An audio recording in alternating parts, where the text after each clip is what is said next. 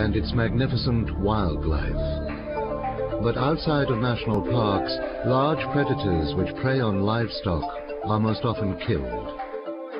In the Laikipia district of Kenya, National Geographic grantee Dr. Laurence Frank heads the Laikipia Predator Project.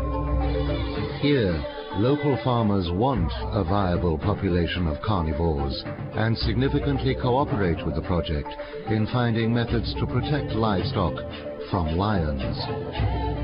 Lessons learned here will be widely applicable to vast areas of Africa, helping to ensure the survival of these magnificent creatures. Secure in his Land Cruiser, a remarkable man drives a remarkable Toyota.